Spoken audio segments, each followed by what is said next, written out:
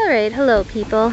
So we are at the southwest corner of the house, and this shows that we caulked all the joints, and then we put, this is the Henry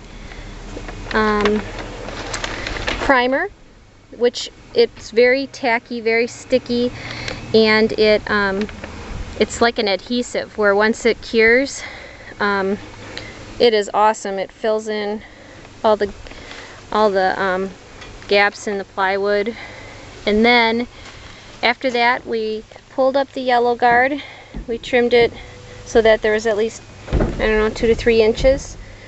Stapled that in, and then we put a line of BES sealant,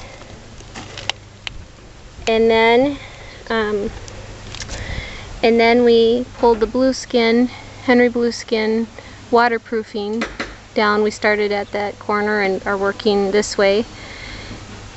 They're 100 inches long. They're to overlap the yellow guard and then come onto the foam about 3 inches or so.